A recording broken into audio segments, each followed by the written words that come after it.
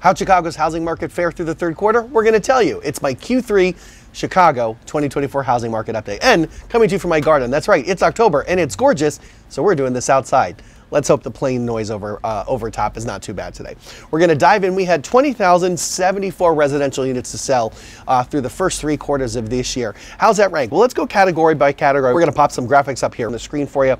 Our condos, we were down a little over 2% in our units, but our average sales price through the third quarter is up a little over 7%.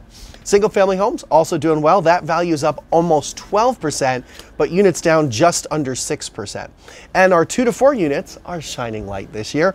Average sales price up 7%, units up just under 2%, meaning we had more sales of those through the year this year than last year. So how's our inventory faring? Well, through the third quarter, through the end of September that is, we're down just about 11%, which is about where we were the end of August. And as you remember, through the year, we've been kind of steadily coming down, right? We started the year where our inventory was off about 19 or 20%. So we've continued to make gains, kind of flatten out here. The month supply of inventory is a real interesting stat right now, though. For single family homes, we're at 3, and we've been falling about 1/10 of a point over the last 2 months. Our condos have been literally flat, a 2.8 month supply of inventory all year. Our multifamilies, again, our shining star, they're at 3.8 right now. Again, when we say month supply of inventory, if you've watched me for a while, you probably already know this, so fast forward if you like.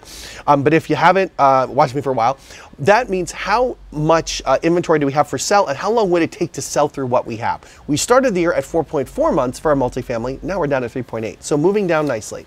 Now let's turn our attention to the luxury market. We had our highest sales price of the year, which was also our highest sales price of the third quarter in the city, of a single family home at 1932 North Burling. You probably saw a lot of press on this because this house was on the market for 7.5 years. It closed for $15.25 million in August. Year to date, we've seen an increase of 17% in terms of the number of million-plus single family homes to sell.